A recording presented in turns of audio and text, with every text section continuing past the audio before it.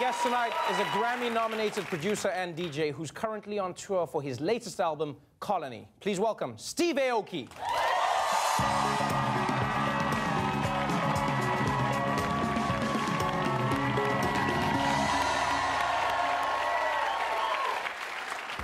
Welcome to the show. I'm happy to be here. So good to have you here. I see you everywhere in the world, traveling all the time.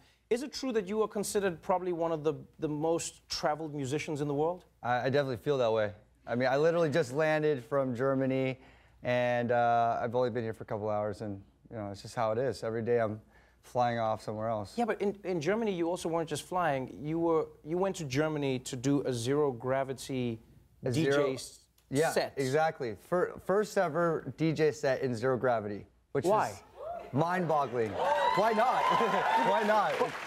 Explain that to me. So how are you in zero gravity? Okay, so you know those planes that go, do this? Oh, Malaysian Airlines. Yeah. So it wasn't Malaysian Airlines this time. Right. So you got the plane, and then you've got the so you float. You float in the air, and the whole time is a full-on party in the airplane. I'm DJing. I got a DJ rig up there, and there's like 50 lucky people. I don't know if they're lucky, but there's 50 people that get stuck in there with me, and then we just rage. Yeah, but how do you dance when you're floating? Like how do you ground yourself, or you just do it in the air? Well, I've never danced in the air before. I don't know. Yeah. Well, I mean, you have 22 seconds to float, and then and all of a sudden, boom! Like I remember I was sitting on the ceiling thinking I was on the floor.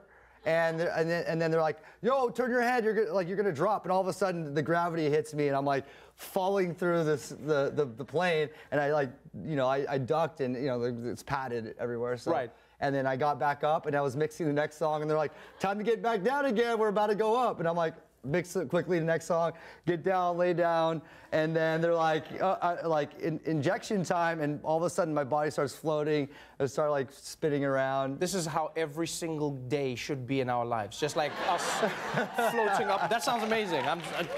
You don't just DJ in zero gravity. You're embarking on a tour right now. You really go on extensive tours. What, 250 dates? Yeah, about 250 shows around the world, and. But this. How did EDM get this big? I want to know that, honestly. The music itself is international, so people are just humming to the beat. I could be playing in Romania, I could be playing in Japan, in Australia. It doesn't matter if it's spoken in English or if it's not. Now, if most people were DJs who were successful as Steve Aoki, they would live in Vegas, they would party all day, ride in zero gravity, and not care about anybody else. But like you do a lot for other people. I was surprised to find that out about you as a human being. You have a foundation, and you take, for instance, $1 out of every single ticket that you sell on tour, which is a lot of tickets, and you have a foundation that works on many things, including fighting degenerative brain conditions, and you help with disaster relief. Like, the why of that seems obvious, but why was it important for you? I have a platform, and I'm talking to a lot of people through my music, but there's nothing better than to help people, you know? And I feel like, I mean, everyone has the opportunity to help.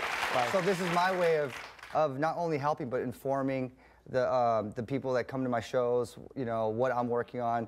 And I'm lucky enough to be sitting in with some of the scientists that we're raising money towards, or some of the researchers doing incredible discoveries and development in brain degenerative science, and science leading that's hopefully going to eradicate all brain illnesses and open up our brain to more creativity, and it's incredible information. So I love to be able to bring that back to my constituents. I like that. EDM constituents. Yeah, to my people, you know, the people that party with me, and it's really exciting stuff. So I like the idea that you like have your policy speeches before each set. Like you're up there and you're like, before the music, I'm going to be doing this for the brain, and we're going to helping disaster relief and Steve Aoki!